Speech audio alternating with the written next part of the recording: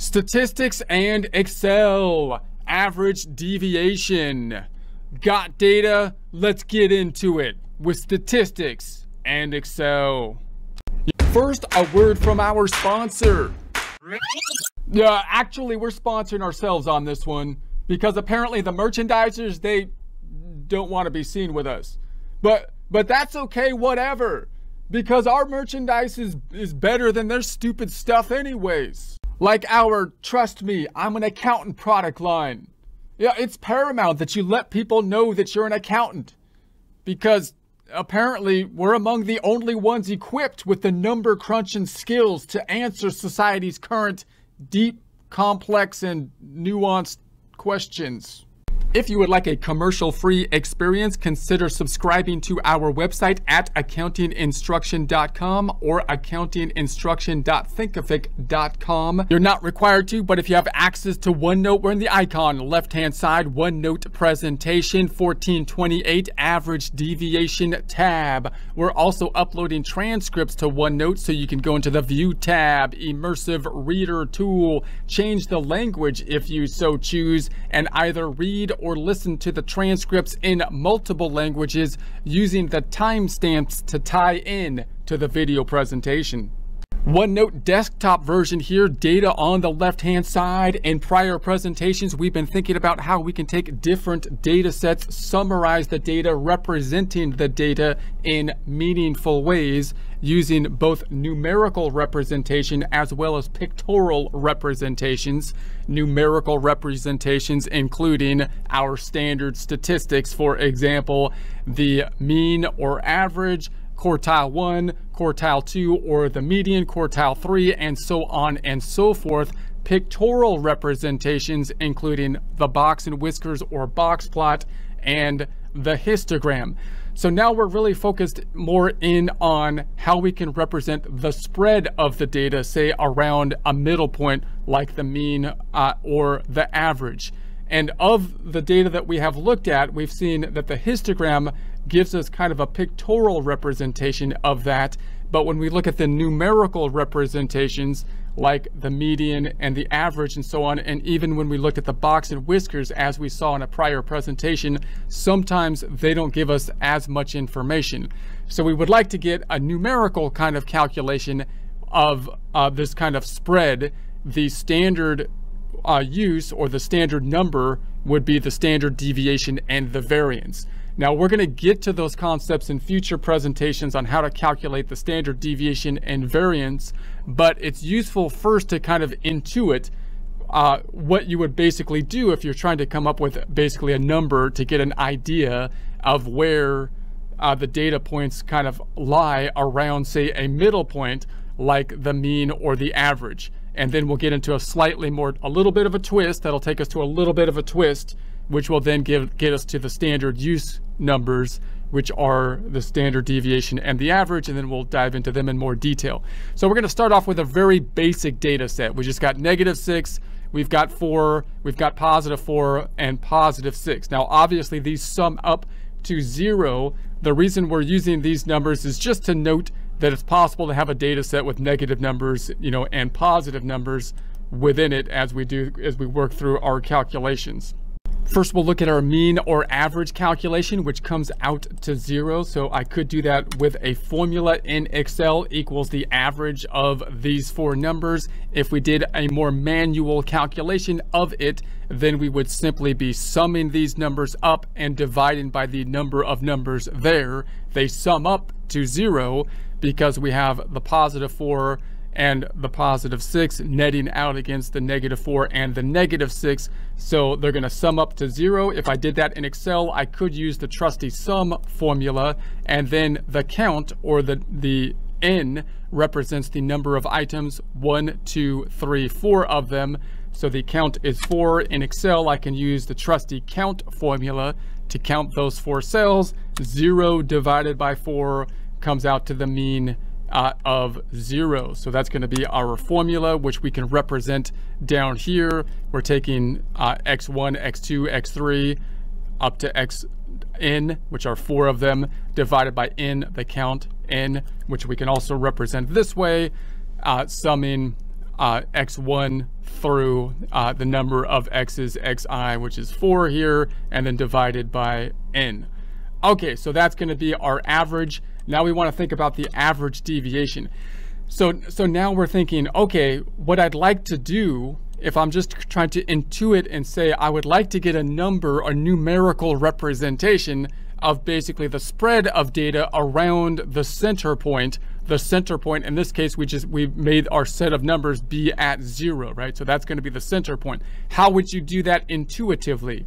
You might say, well, why don't I see how far each of these individual numbers are from the center point, or 0, right? That's the first thing that would probably come to mind. We're going to say, okay, well, if that's the average, well, then how far away are each of these numbers from the average? So that's what we'll do. We'll take this first, and we'll get back to this equation in a second. But we've got x sub I minus mu, which is representing the average. Okay, so if I did that, we can say, let's do it this way. We're going to say, here's the 6, here's the middle point, which is 0. That's the average. 6 minus 0 means it was 6 away. Obviously, these two numbers are the same because we happen to pick the middle number being exactly 0 in this case, right? So we've got then 4. This one is the data point. This is the middle number, the average, 0. So it's 4 units away in the negative. This is 4, this is 0. That means it's 4 points away. And this is 6, this is 0. It is 6 points away. Now, if I was to sum up these differences, one of the problems here in my process is that I'm always going to come out to 0. And it's not coming out to 0 just because I happened to pick negative numbers here. If whatever number set I have, if this is the average or middle point, I'm either going to be higher than that from when I track from that point to whatever individual point in our data set, or I'm going to be lower. So I'm going to end up with positive and negative numbers, which net out to 0. So each of these steps kind of gives me an idea of how far this data point is from the middle point, the mean, or 0.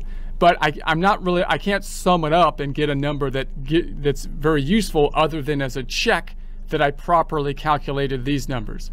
So what's the next thing that we would do intuitively? We would say, well, what if I take the absolute value of these numbers? So now I just want to know the distance from the center point, but I don't care if it's above or below. I just want to take the distances, all the distances, and then I'm going to divide that by the number of data points.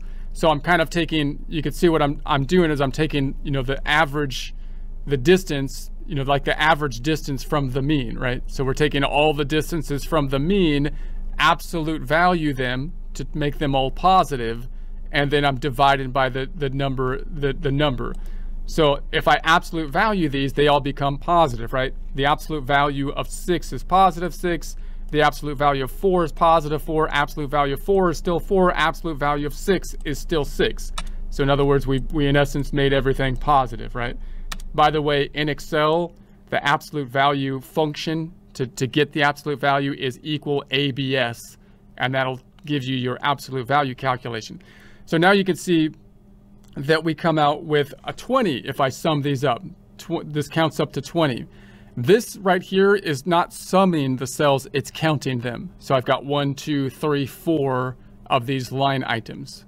Okay, so if we have that, I can say, all right, well then that means that the sum of the distances from the mean come out to 20, and I could basically, in essence, kind of take like an average, the average concept of it. There's 4 of them, 1, 2, 3, 4, the count, divided by 4, and I get basically an average deviation from the mean.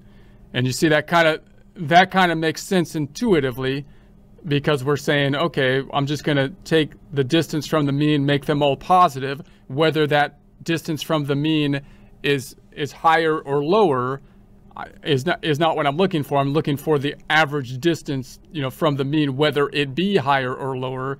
And then I'll basically kind of like take the average of those distances from the mean, and that we can call that the average deviation. And so that can give us intuitive and kind of an intuitive sense of how spread something out is. Now notice, as we work with different data sets, sometimes it's useful when I get to these numbers, they look a little bit more abstract than, say, an average. When I look at, for example, an average in my mind, I'm like, okay, that's like the middle point in the data set. I would imagine that can kind of be the middle, or the mean, or the median is kind of in the middle. When we get to the average deviation, or we get to like standard deviation and the variance, they start to be a little bit more subtle and abstract concepts, and sometimes they show their relevance more when we're comparing different data sets, right? So if I'm comparing two data sets which are similar data sets, then I can look at that average deviation and compare it to the average deviation of the other data set, and sometimes that's a useful tool that's why it can become a useful tool in a comparative setting. But we'll think about more formal ways to use the average, and the average will lead into the standard deviation and the variance, and then we'll talk about those concepts in more detail in the future. And basically, just to give you an idea of what's going to happen next, we're going to take this average deviation and we're going to think, well, they're going to basically remove this concept of the absolute value and replace it with squaring it. But you can see if I square it, that'll also remove these negative numbers, but it also results in it being squared. So then I might have to have a square root, you know, in the calculation. So it'll be a little bit more complex, a little less intuitive. You might also ask yourself, why make it more complex when mathematical equations are supposed to be, you know, simple? Simple is better if the more complexity doesn't add any value, right? It should be beautifully simple, not more complex for no reason. So if we're going to make something more complex, we'll give a couple justifications as to why the standard deviation and the variance are kind of like the go-to calculations and not this basically average deviation.